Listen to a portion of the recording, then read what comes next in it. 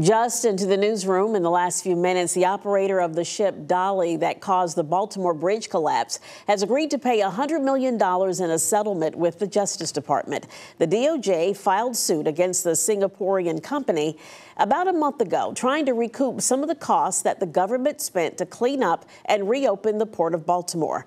The Justice Department claimed the electrical and mechanical systems on the Dali were improperly maintained, leading to a power failure that caused the collision.